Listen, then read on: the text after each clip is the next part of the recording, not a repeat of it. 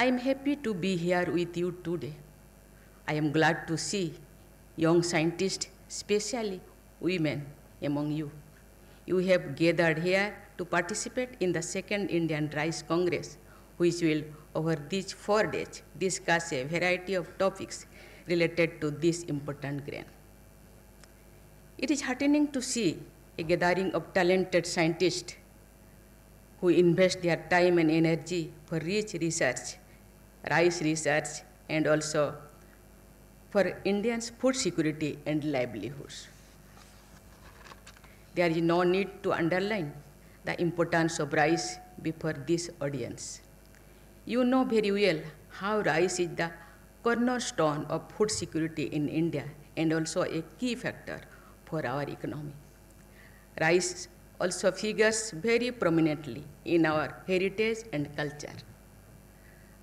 Right from the Vedas, our ancient literature in Sanskrit and other languages have rich references to this grain and many varieties of rice.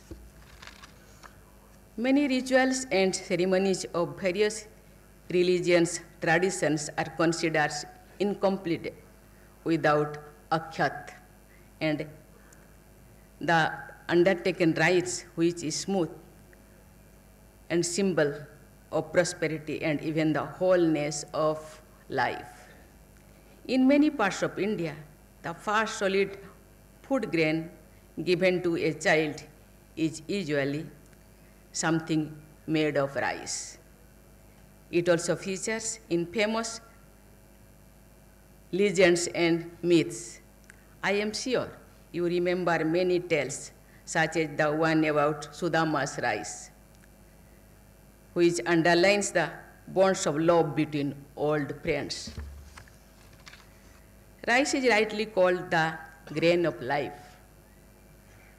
It arguably feeds more people than any other comparable food grain, especially in Asia. India, of course, has been the biggest exporter of the grain, helping people in other parts of the world ensure basic food security and also letting them savor different rice varieties. Ladies and gentlemen, though India is the leading consumer and exporter of rice today, the situation was different when the nation became free. The National Rice Research Institute was established in 1946, soon after the Great Bengal famine and just before we won independence. In those days, we were dependent on imports to meet our food requirements, and often the nation lived what was called a sheep-to-mouth existence. If the nation could overcome that dependency and has become the largest exporter, a lot of credit goes to the NRRI. The institute had contributed immensely to India's food security and also to enhancing farmers' lives. For more than 75 years now, the NRRI has been working in the areas of basics, applied and adaptive research related to paddy, while also imparting training to the various stakeholders. Ladies and gentlemen, India is proud of its rich biodiversity, and that includes varieties of rice too. Every region of this country boasts of a unique rice grain of its own with a distinct taste. In the last century, as irrigation facilities expanded, rice came to be grown in new places and found new consumers. Such a shift is not always good for the water usage in some regions. The paddy crop requires high amounts of water, but many parts of the world are facing severe water shortage due to climate change. Droughts, floods, and cyclones are now more frequent, making rice cultivation more vulnerable. even as rice has broken new grounds. There are places where traditional varieties are facing challenges. I am glad to know that traditional rice growers from the tribal communities of Odisha have helped conserve and unique genetic resources of rice for ages. I must mention here the exemplary work of Srimati Kamala Pujari from Koraput, who has been collecting and preserving hundreds of rare and endangered crop varieties, including rice. She was honored with the Padma Shri Award for her inspiring initiative.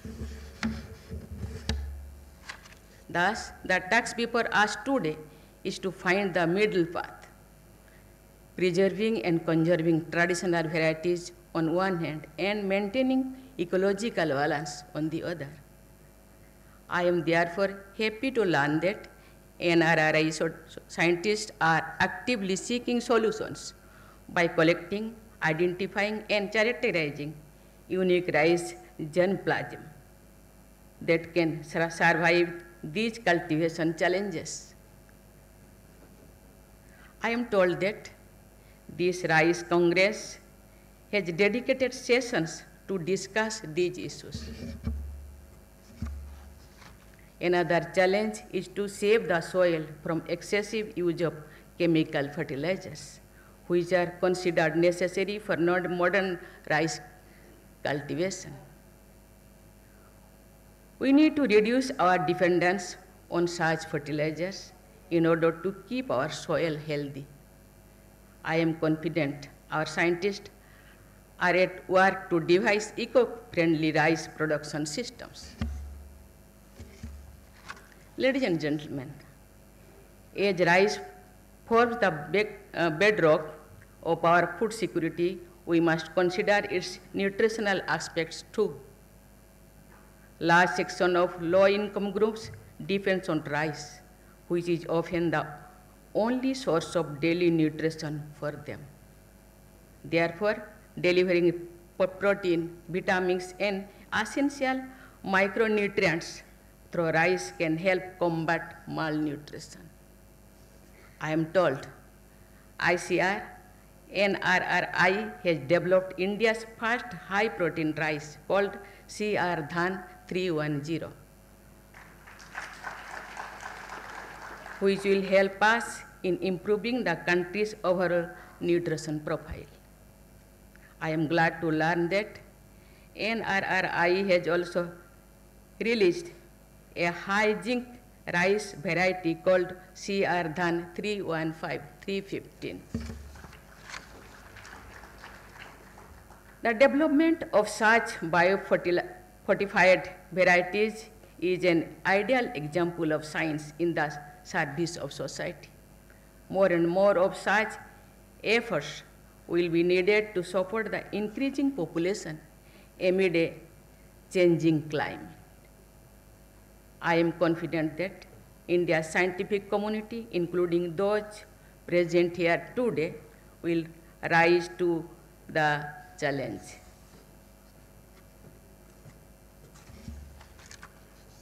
Fruits of science and technology must reach those who need it the most, that is the underprivileged sections of the society. Science and technology will help in removing any division and inequality of society. I hope this process will speed up with more and more young women taking up science and technology as a career. Ladies and gentlemen, I congratulate the Indian Council of Agriculture Research, the National Rice Research Institute, the Association of Rice Research Workers, and other co-organizers for organizing the second Indian Rice Congress. I am confident that after 4 days of extensive deliberations among rice researchers from India and other countries, the organizers will summarize key suggestions for future considerations. A document presenting the gist of deliberations will be helpful to the policy makers of this country. I wish the Second Indian Rice Congress a grand success. Thank you. Jai Hind, Jai Bharat. बहुत बहुत धन्यवाद।